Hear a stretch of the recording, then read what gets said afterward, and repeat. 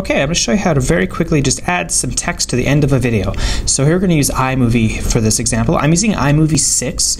If you have a newer version, like iMovie 11, it's going to be way different. So you'll have to look for some different tutorial. Anyway, so I'm sent to this video here called My Father's War.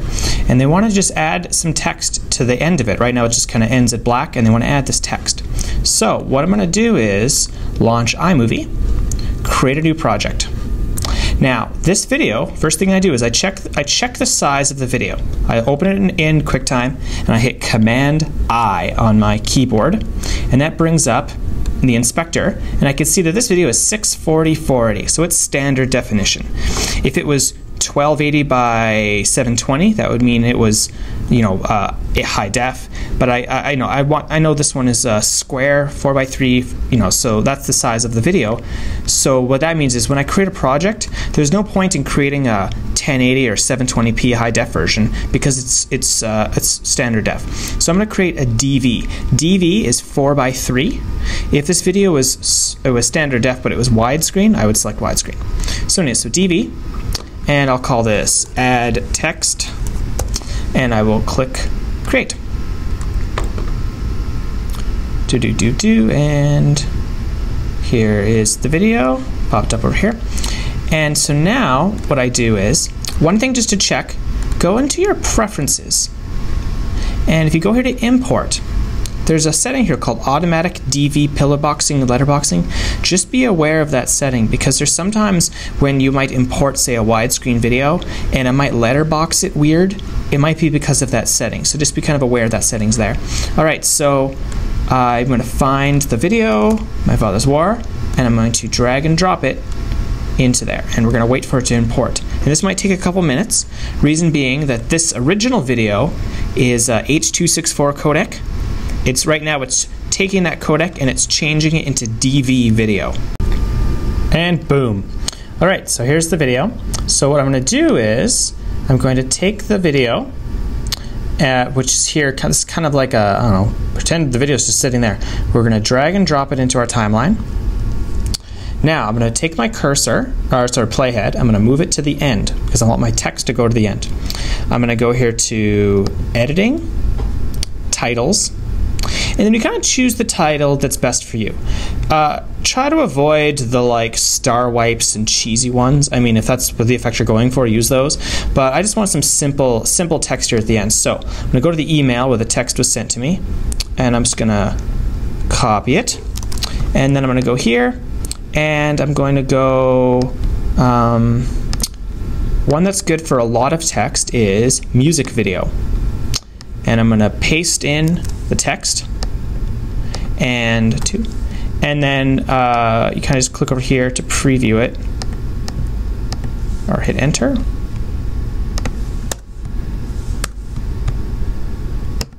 There. So you kind of have to re-click on it to make it pop up. But there's all the text. Music video is the best for putting in a lot of text.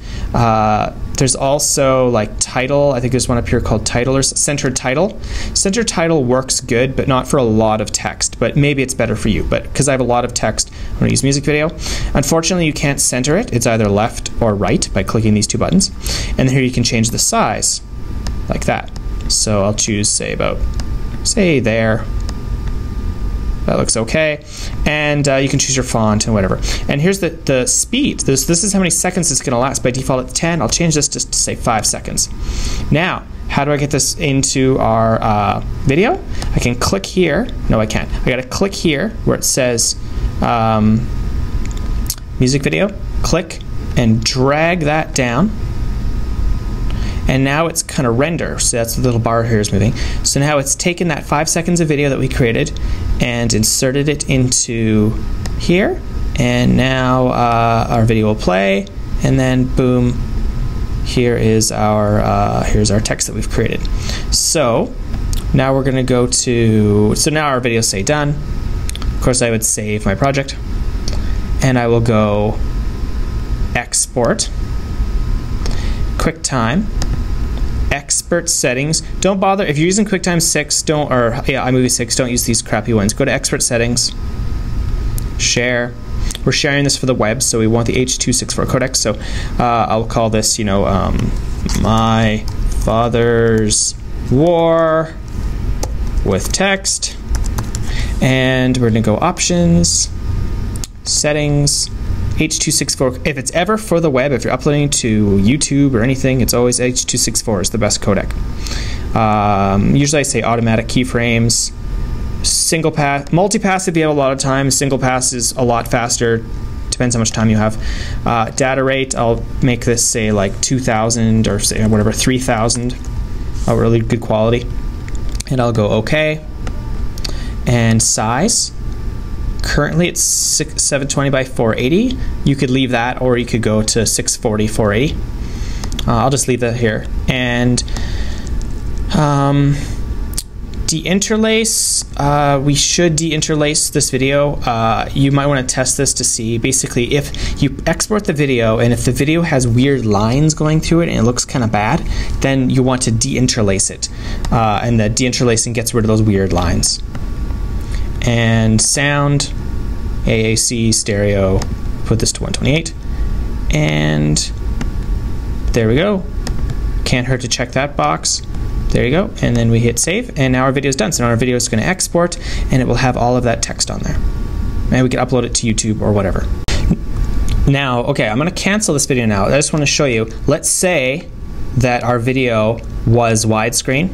Let's say we had gone new, and let's say we had gone to, say, HDV 720p. Say it was a high def video.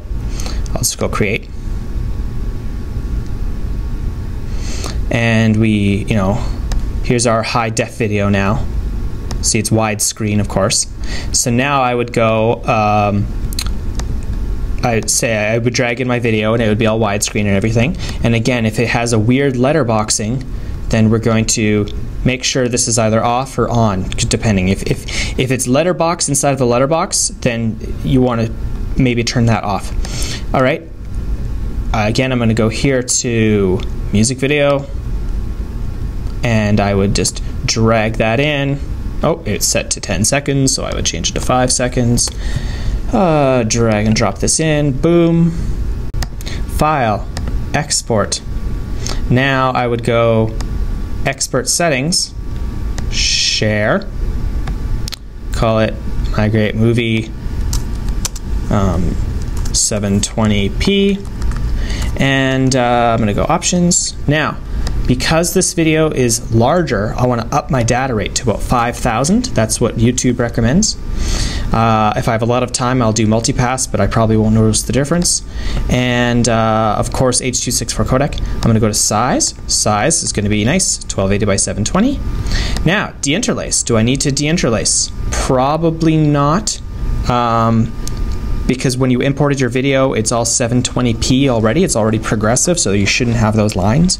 But if you export it and you realize there's weird lines going through your videos, then you'd want to deinterlace. So I'm going to turn that off.